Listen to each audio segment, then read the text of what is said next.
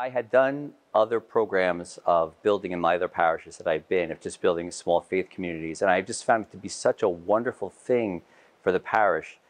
Church just makes so much more sense when you start it in a small group. Church, everything about church makes so much more sense, I found, when you have individual people that you can connect with, that you get to know on a more than just sitting next to them at church level.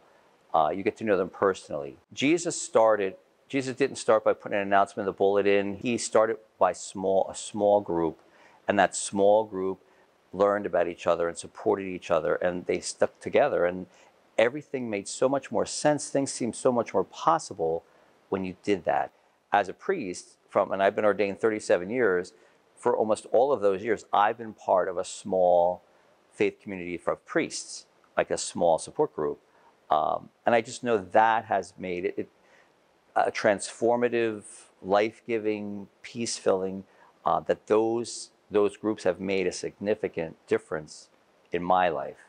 So to me, especially in the days we live in times when our culture would want us to be divisive. They'd want to figure out all the reasons why we shouldn't be able to talk together, or why we shouldn't be able to sit together at a table. And Be My Witnesses offers just the opposite. Be My Witness help remind our people that our parish is a home and that we are family.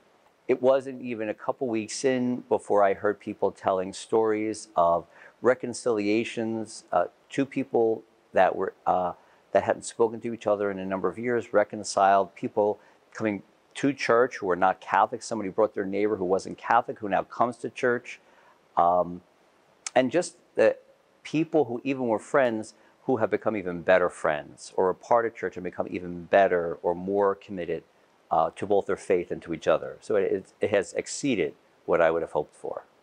One of the things I had really hoped for was we have different ethnicities. And one of the places I was trying to start was liturgies, like trying to have bilingual masses. And so one of the people I had asked about what are ways to do that, they said, well, start with social stuff.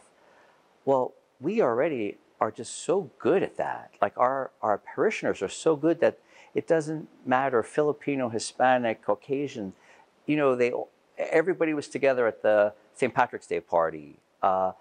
We are in the process of redoing one of our meeting rooms, and the program is being led by the Hispanic community, but the joy with which that community and all the communities work together with taking down walls and putting down floors and fixing bathrooms, the joyfulness, it's not just the work they're getting done, which is great, but it's the joyfulness that they're doing it with that is just so inspiring. And I can't say it's all Be My Witness, but it surely is a significant part. Be My Witness is a significant part of that.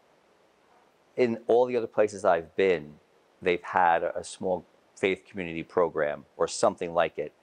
So I just talked about the significance of that. There's always a little, especially when you start talking about groups, start talking about sharing, people can be a little hesitant, but I think once the people started talking about it, the people that were doing it, and then what they did every weekend at the announcements at Mass, we shared what the discussion questions were about at Be My Witness in church in general, so that everybody heard what the questions were. So it was like, So I think it's going to be a little easier. I'm thinking that we might get more people the next time, because they're like, wow, I did hear some of those things, and I talked to some of those people, and they said that it helped rejuvenate their faith. It was transformative in their hope. It helped them find peace or the Lord in each other.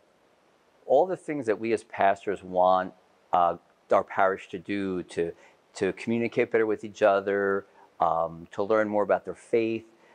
It is so hard to do it when you're talking about 2,000 families or 3,000 families.